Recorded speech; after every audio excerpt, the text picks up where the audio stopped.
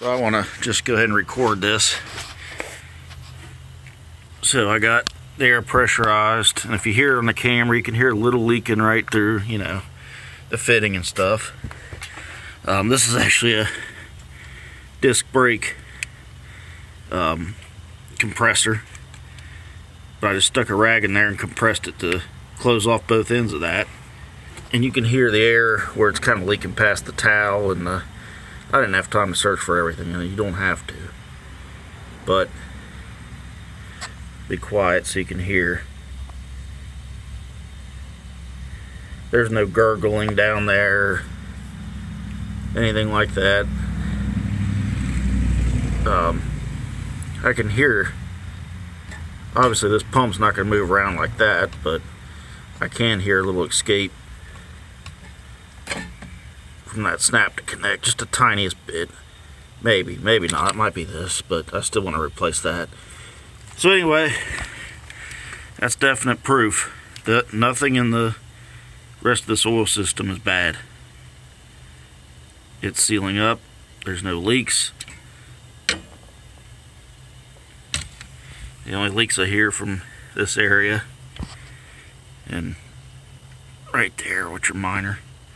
So, alrighty, time to get an estimate together and get some parts coming.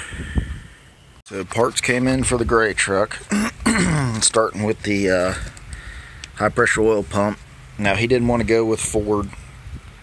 I think he's at the point where he only drives his truck a few thousand miles a year, he said.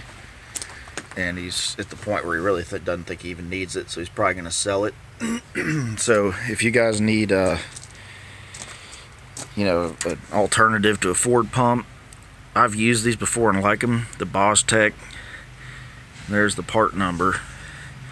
About 500 bucks.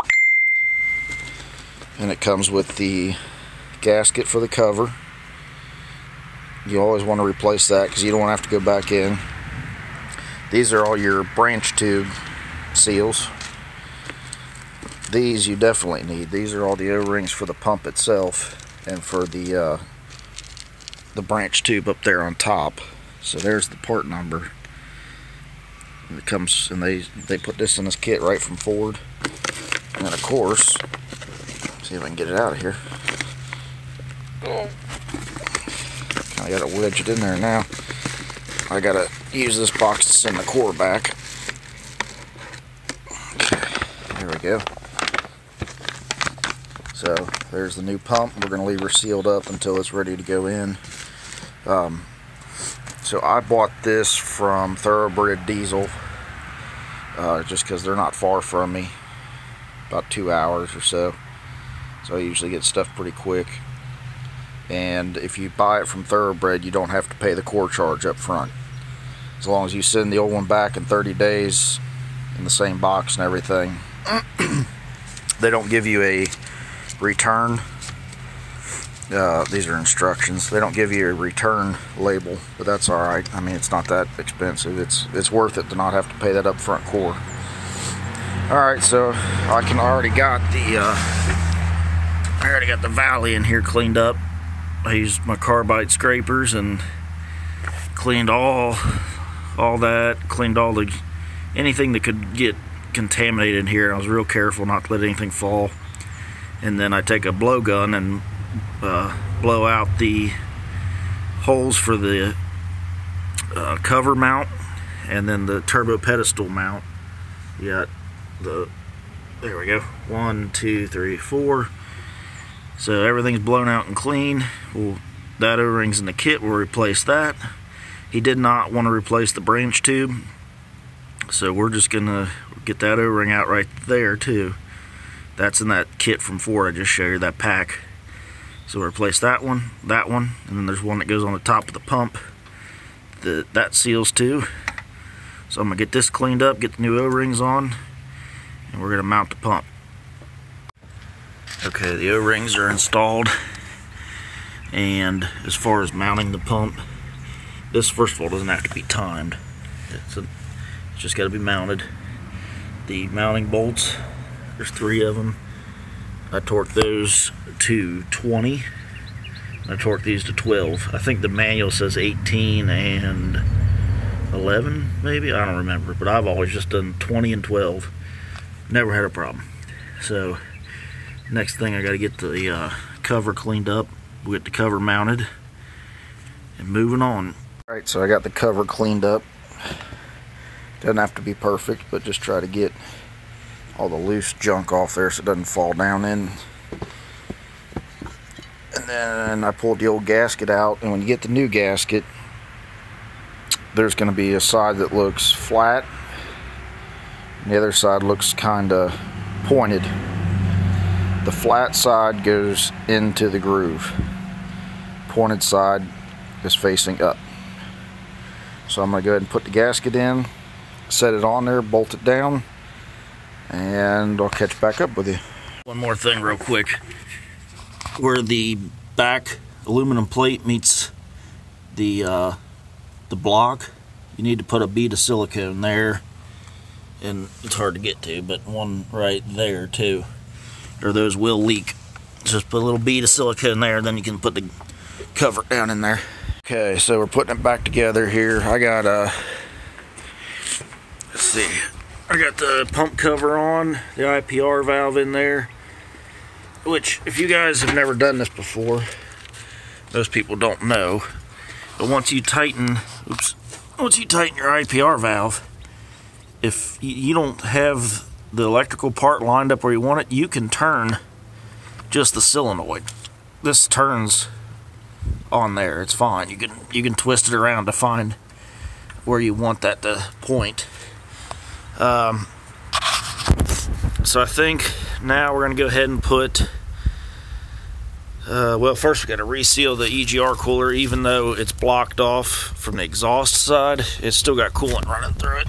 So I got it over here, and I went all ape monkey stupid and tore the bag so you can't see the part number. But if you Google 6-liter EGR cooler seal kit, whatever, it'll come up.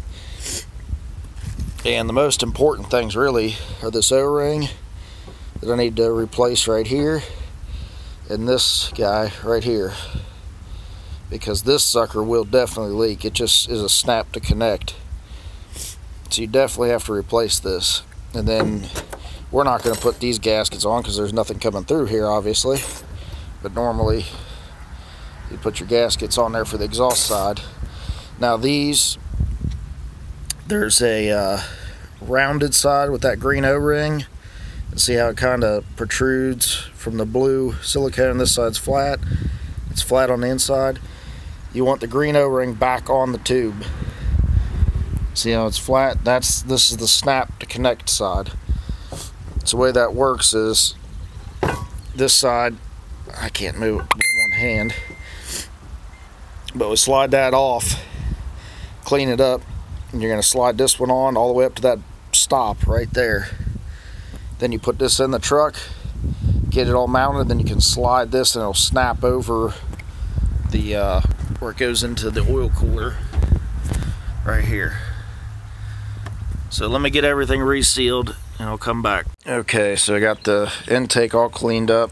We're putting new gaskets on the intake. Obviously I mounted the EGR cooler to mount it. The O-ring goes up into this port. Put these two studs in there. Got the one bolt back there. And like I said, just shove that thing back pretty far. I think I got a horsefly attacking me. On the intake, these are reusable gaskets, but after the truck gets so old, it's well worth just replacing them. Here's the Ford part number. 2 of them come with it. There is an up and down side. These only will fit one way, so if you look at it, there's this little tab that sticks up. It will always face up if you're in the truck.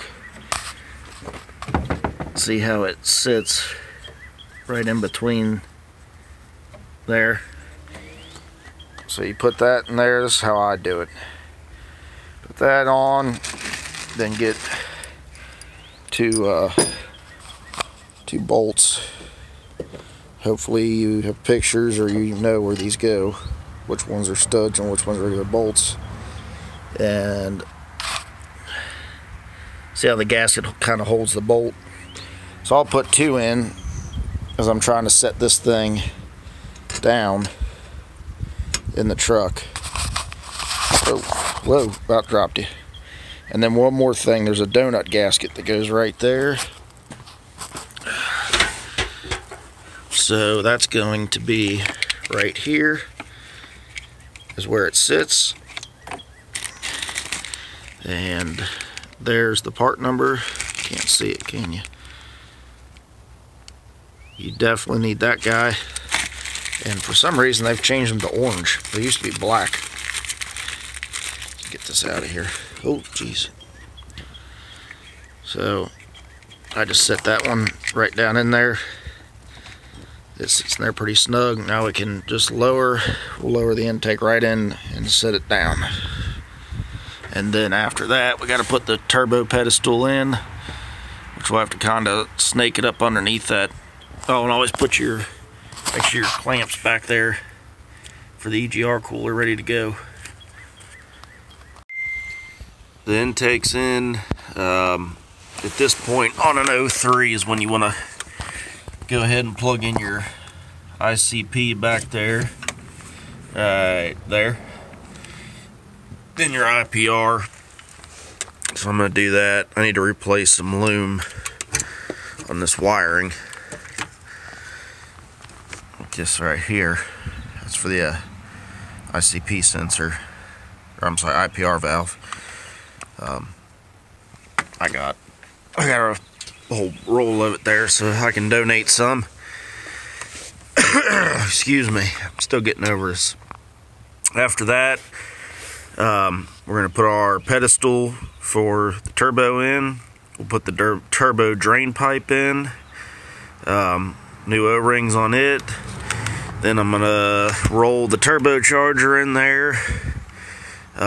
Put the turbo feed on it, which the feed line goes right there, then up to the top. We got new gaskets for it and a new O-ring down there. So I think we'll go ahead and do that before I turn the camera back on.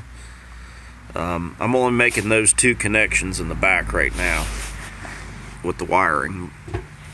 Then once we get the turbo in, then things are going to start going back together real quick. Of course, we'll have to reattach the down pipe. I'm trying to think of anything else, but pretty much, like I said, it's just a reverse of disassembly. And so I'm gonna get to it, and I'll turn you guys on if I think of anything I need to point out. I just wanted to show you real quick the seal kit. They call it a hardware kit for the turbo. That's the number there. It gives you the gasket for the top of the feed line right here that sits on top of the turbo. The blue O-ring goes down here on the base of the feed, and the 2 yellows go on your oil return. And then the hardware, you get 3 new bolts for the turbo. So I'm gonna go ahead and reseal these and hang the turbo in there. Alright, so this is where a lot of people kind of screw up when putting the turbo in. You have to put this tube, the return line, in before you even carry the turbo up here. Now on the newer trucks, on I think late 04s, but I know 05, 06, 07, there's an updated drain tube, oil return tube like this. And they said it's because of this bend right here is too sharp. So the updated one has a, basically the bend's not kind of crimped. But the biggest thing is, on these 03s, this flange is solid. I mean, it's a big heavy duty. You're not going to bend that when you're going to roll the turbo in there. the 05, 6, 7s and some 04s, these flanges they made real thin and cheap, and you can easily bend them when you're trying to put the turbo back in. So my suggestion is, if you're going to have this out, or you're pulling the turbo on the later model ones, go ahead and buy the updated one, because the updated one has these big heavy duty flanges like this old style. But first, or anyway, so go ahead and put some oil on the new O-rings, and then you're just gonna slide it into place here, and it's gonna, maybe I can,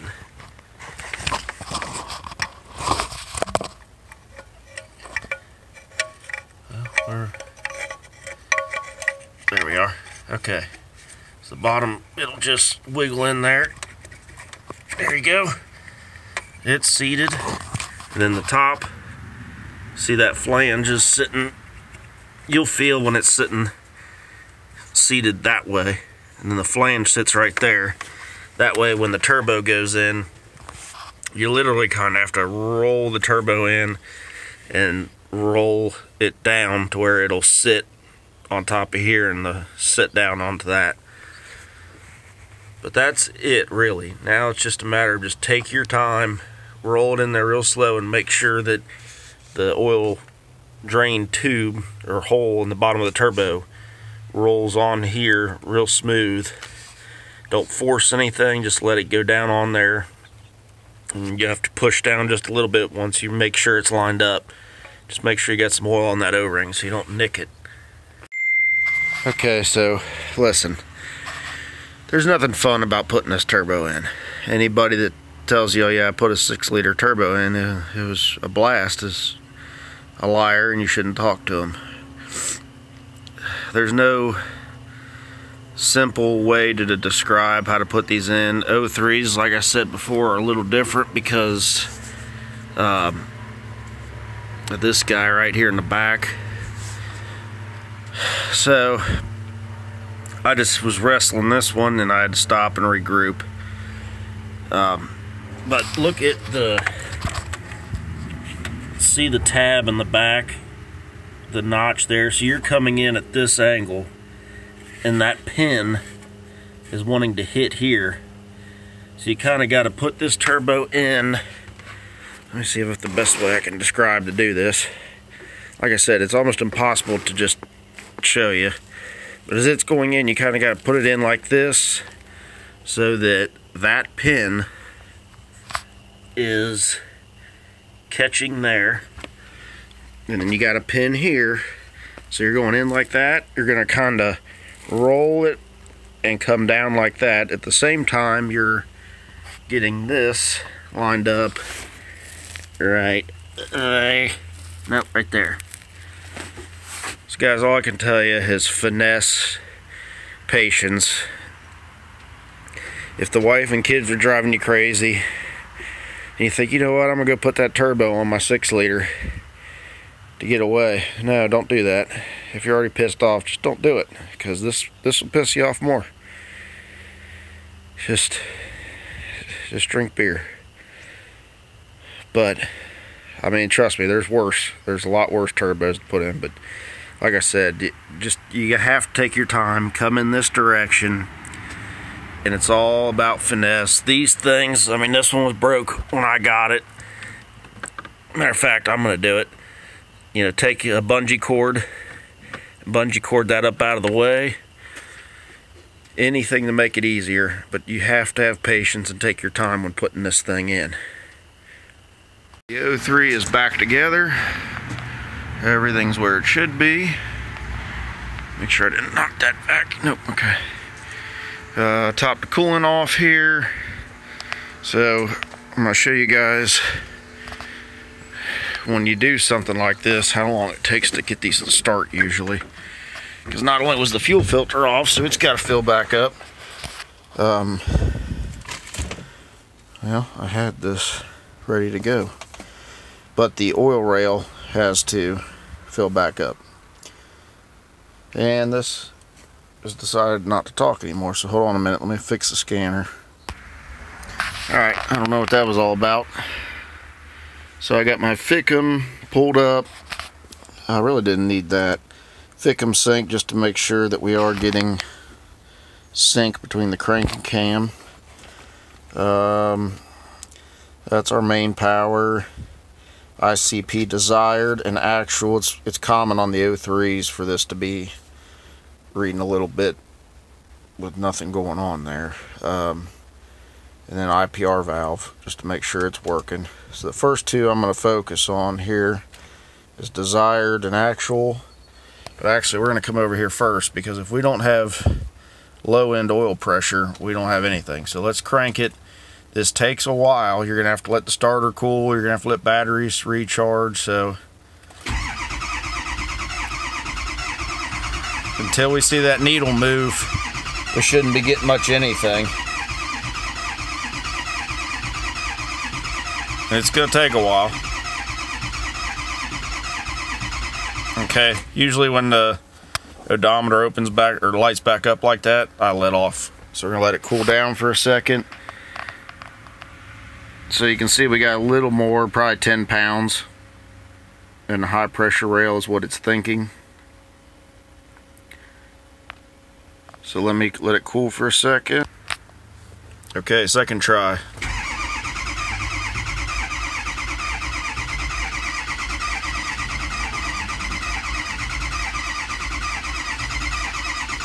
I'm seeing about 70 pounds, 80 pounds on the scanner. About 100. Oh, okay. So it just came up. Let's let it cool. So now the rails are starting to fill. So I'm going to let it cool again.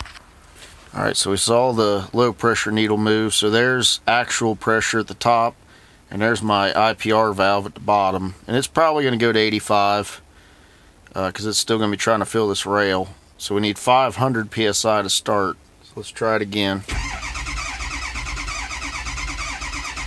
It's building pretty quick. We're up there now.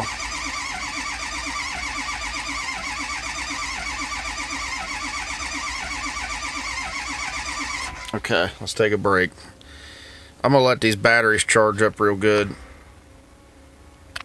We got smoke from the tailpipe, so that means we're making combustion. Let's go up here real quick. Oh, sync. Let's check the sync just to make sure everything's talking. Yep. Okay. Oh, it just tried to start. Alright. Man, it's smoking like a freight train. It's normal. Don't get freaked out. They're gonna smoke. Alright, let's look at the IPR and let me cycle it. And it always does that.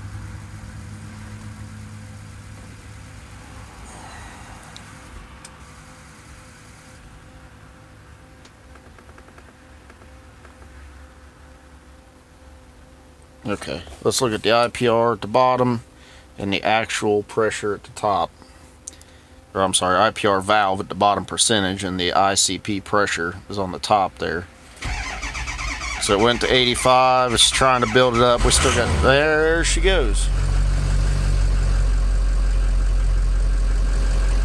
So let me come out here. Show you, it's normal, it's gonna smoke here at first. I don't know if the screen really shows it, but let's walk around and check everything. Go ahead and take our charger off here.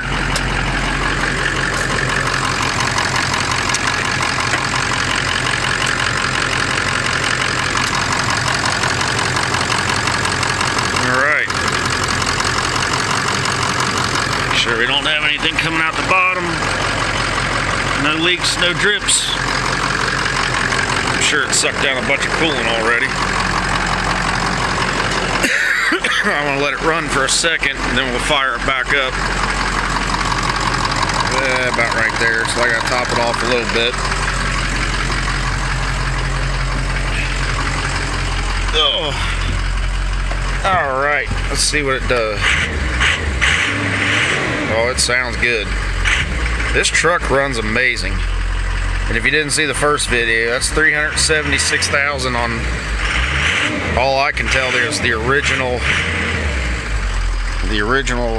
engine.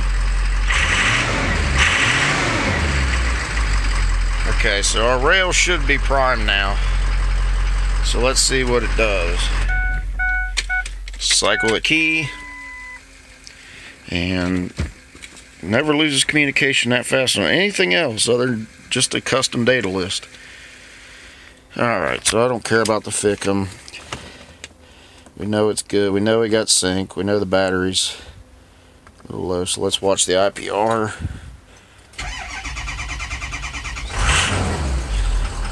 Fires right up. Alright guys, I'm going to let this thing run, get up to temp, top off the coolant, and then I'm going to take it down the road and make sure everything's good. And we'll come back and do an outro here. Well, it runs great.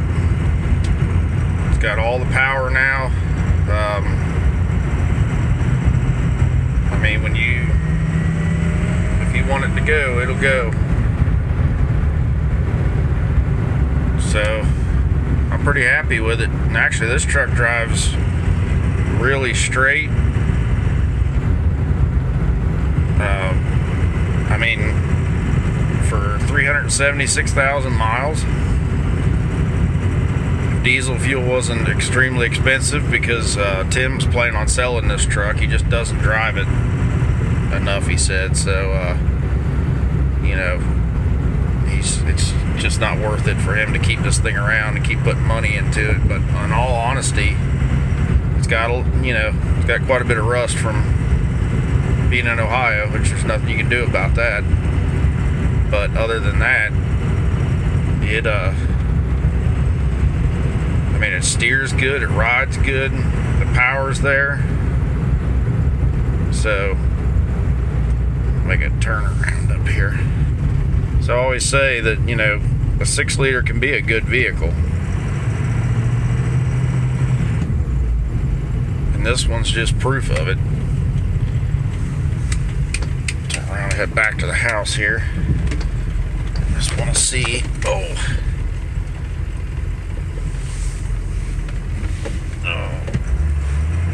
just see how she runs.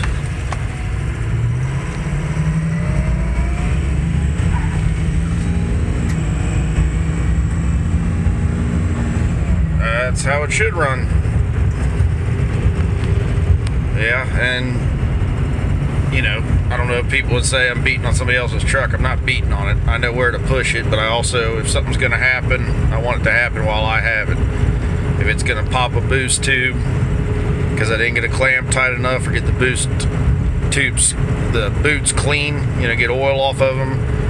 I've had that happen before where I didn't get them clean enough, and next thing you know, I give it back to the customer out driving it, and they get a mile down the road and it pops off and they have no power, and that's how we learn. So I always drive a customer's truck to make sure that it's right. When they get it back, they should be able to go in it, and they should be able to hold it to the floor if they want to. So as you can see, it's not hurt. Everything's nice and cool. So we're going to take this one back, and this is going to be my outro because I'm ready to go eat. But as always, guys, like, comment, subscribe. I appreciate you guys watching. I really do. I don't get anything from making these videos as far as financial. I just do it to try to help you guys. And apparently, you know, it helps, because the owner of this truck, Tim, reached out to me through these videos, and he knew enough to you know, kind of know what he was getting into, and what he had already checked was good. So, little dairy bar in town, just kicking it tonight. All right, guys, I'll see you on the next one.